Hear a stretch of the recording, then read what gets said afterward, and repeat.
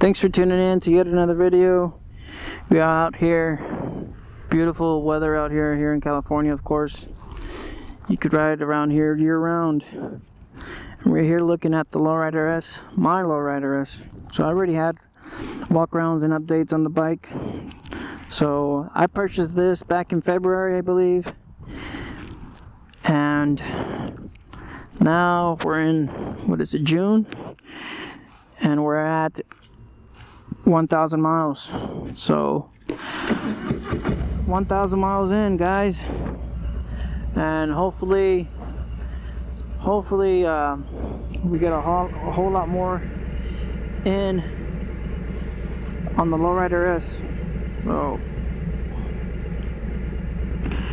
I mean, what is it to say about the bike?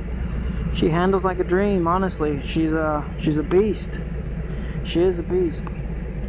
1,000 miles in, a lot of modifications onto the bike, so comparing it stock, it's difficult to explain, you know.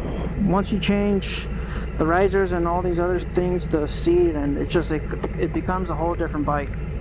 So I guess we could say, starting from a stock bike, she's perfect. Suspension, I like it. A lot of people say it's crap. I don't know, I've always had shitty suspension bikes, so for me to compare this bike to what I know, honestly, I've always had a carbureted engine. So this is my first fuel injected motorcycle. You know, I've never was the one to kind of, you know, buy something new and keep on purchasing, and just, I don't know, the whole thought of just having payments on the bike, and that's what deterred me from buying, you know, a Dyna or something kind of newer. You know, I've always looked for the bargains, and since I've always looked for bargains and looked for cheap, I would always get bikes. They were reliables, you know. I didn't have major issues except for the Sportster,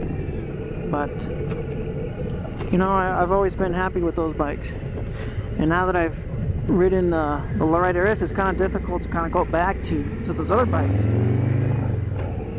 And just the suspension is one, the torque of the 114 is two, and it's just the look of the bike. It's beautiful. I like it. 1,000 miles in, I'm happy with the torque, the feel, the suspension, the sound, everything, you know, that you get when you buy a Harley. It's just it's a feeling that you don't know, you just can't really describe it. So I'm happy with the purchase, you know, and I'm glad I went with, and I'm definitely happy that I waited for the Lowrider S. You know, I was this close on pulling the trigger on the 2019. You know, when I saw the 2018, I was like, man, that's a nice bike. The Lowrider 2018s, they look nice, but they have a lot of chrome, so I was like, and this is around the time they stopped making the Dyna Lowrider S. So, like, man. Then the 2019 came out, and I was like, man, they haven't announced anything of the Lowrider S. I like that one. You know, this is what I wanted with the rims too. You know, the bronze color rims. So I waited. You know, but I was this close. I'm just going, you know what? I'm just gonna get the 2019 Lowrider. Just buy that. 107. Looks good. It's a good looking bike. It's got the 5-gallon tank on it, but I'm glad I didn't. And then next year they announced this on the Lowrider S, and I was really happy. I'm taking back dual disc brakes, 114, blacked out everything, no chrome, good handlebars, 5-inch risers. And, man, the list goes on and on. You know, ABS, the air filter on the 114, it looks good. It's a beautiful air filter too as well. And here I am now in June, 1,000 miles in. I'm definitely happy with the bike.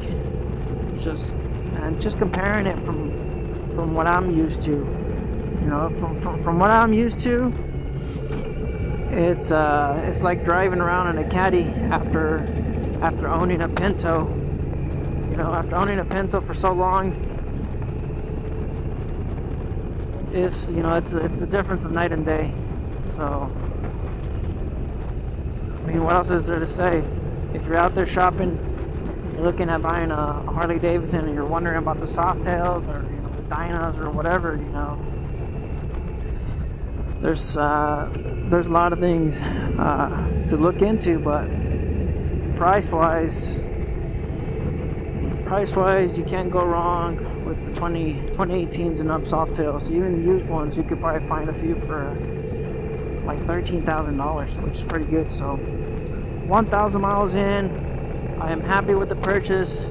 The handling, the responsiveness of the throttle, you know, it's just, and then the aftermarket is, there's a vast market for these bikes. A lot of the parts that you can purchase from the aftermarket is so easy. I mean, they make parts specifically for these Softails, so you don't have to kind of like how I've owned my metric cruiser.